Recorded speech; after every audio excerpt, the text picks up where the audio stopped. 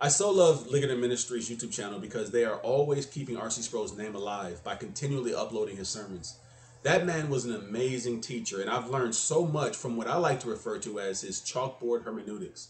My Bible is full of notes, talking points, and definitions that I've learned from his teachings. I wanted to share an excerpt from one of his sermons in which he talks about his unbelieving uncle who was dying. I'm going to go ahead and play that clip. Now, the point in making this video is to remind you that there are no true atheists. They all know. They all know.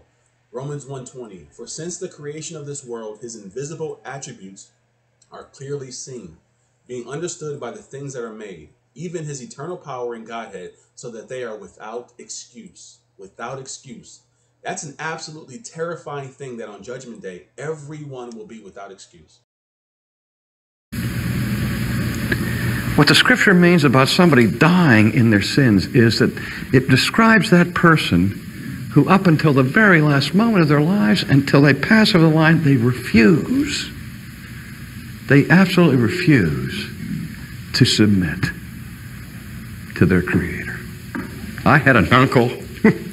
I had an uncle who was one of the roughest, toughest guys in all the world. He was a laborer.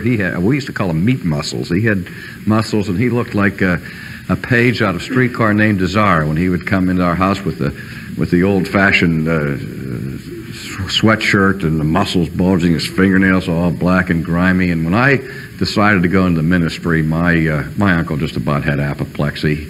I might have told him I had a sex change operation. He said that for him, anybody that went in the ministry had to be a bona fide sissy and had just completely abandoned all hopes of manhood. And he said, oh, you're going to wear your collar around backwards and wear a little dress and all. And he rode me unmercifully.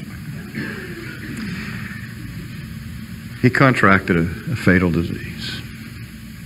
And in the last days of his life, the last weeks of his life, when I would go to see him, he would still laugh and mock the things of God and my profession, but I knew he loved me. That always came through, all of the fooling around and so on. And then I remember the day I was in his bedroom, and things were rough for him,